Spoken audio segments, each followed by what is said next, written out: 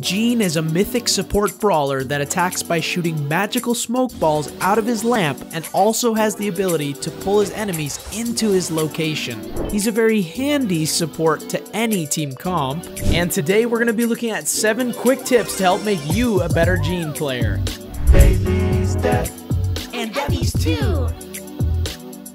If you want to see weekly Supercell content like this, be sure to subscribe and hit the bell for notifications. And without further ado, let's get straight into it. Coming in at number 1 is know his matchups. I made this graphic so you can pause and look at it whenever you need a reference to see, in general, what his matchups are.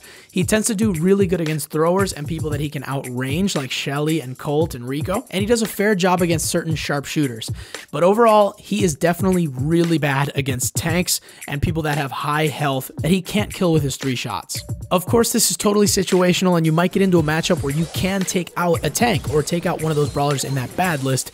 But in general, this is a great starting point for you to know who you can match up well against in a lane and who you shouldn't go after.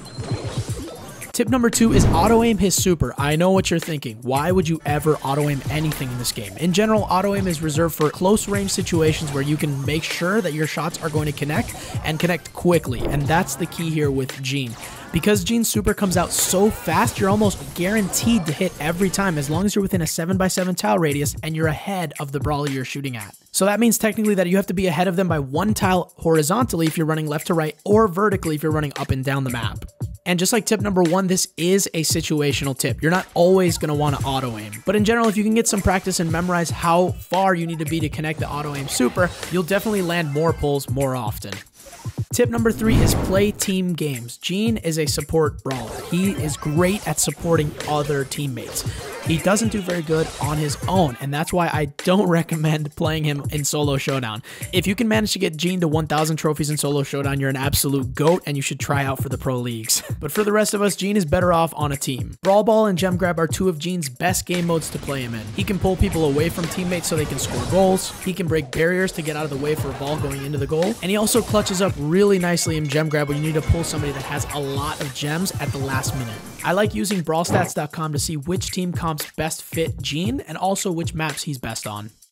Tip number 4 is pull into your teammates. Whenever you get Gene's super fully charged, it's best to pull any opponent that you can't take out on your own into your teammates so they can finish them off and gain an advantage in a game. Be careful, however, when pulling short-range, high-damage brawlers like Shelly, Bull, or Jackie that can actually end up wiping you if you don't time this right. If you do get into a situation where you need to pull one of those types of brawlers, just pay attention to how much health they have and make sure that your team can take them out before they take you out. Tip number 5 is time your gadget. Gene's gadget is incredibly useful in a number of situations. In Brawl Ball, you can use it to push the ball out of the hands of an opponent. In Siege, you can use it to push the robot off of your safe. It can be used to interrupt an opponent's super. You can even use it in a desperate moment to gain back some of your health. So that's why it's so important that you make sure to save these for those extra special situations that could actually clutch you a game. One example of how not to use Gene's gadget is to pull someone in with your super and then realize that they're too strong for you to kill and having to gadget them away from you just so they don't take you out. And don't worry, we've all done this. Just try to avoid it unless the situation absolutely demands it.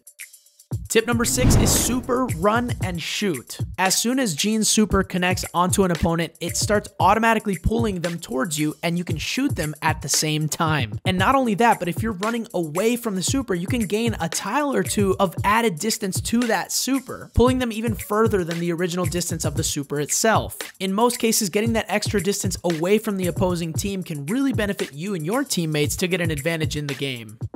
And finally, tip number 7 is duo with shotgunners. In duo showdown, Gene best partners up with short-range, high-damage brawlers like Shelly, Bull, Daryl, Tara, and others that can output high damage from short distances. The obvious reason is just like in tip number 4, you can pull your opponents into that shotgunner or that short-range, high-damage brawler and take the opponents out very quickly. But also because Gene is fragile against these types of brawlers if he doesn't have someone protecting him from up close.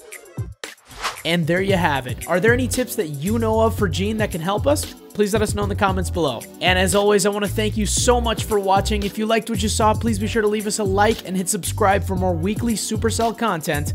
And we'll see you next week on Bailey's Dad. Bye-bye.